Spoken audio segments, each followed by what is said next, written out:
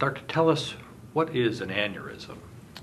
Aneurysms in the brain are bubbles or blisters that form on blood vessels. They can occur for a number of reasons, including high blood pressure, family history, or even tobacco use.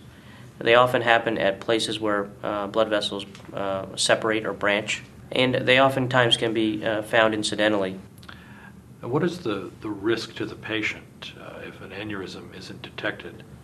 Aneurysms can bleed or leak into the brain, resulting in what we call strokes, and they can lead to neurological problems and other difficulties. One of the most exciting things that you're doing now is using endovascular coiling to treat aneurysm. Tell us a little bit about it. Endovascular coiling is a procedure that's an alternative to open surgery for patients who have brain aneurysms. It's a procedure that's performed through a small incision in the groin, and catheters as well as smaller catheters are fed into the arteries of the brain, and the aneurysms are occluded from the inside with these microwires or microplatinum wires, and it's an alternative for patients who are not candidates for open surgery or are better suited for this type of procedure. So for a patient who's having endovascular coiling, what can they expect? The procedure is a minimally invasive procedure. The length of stay in the hospital is less than a traditional surgery for brain aneurysms, and recovery time is faster. Patients oftentimes will be able to resume their normal activities a few days after the procedure. Although their only incision is a small incision in the leg, they've really had brain surgery. When one of your patients has the endovascular procedure, are they usually an emergency patient or are they seeking outpatient treatment?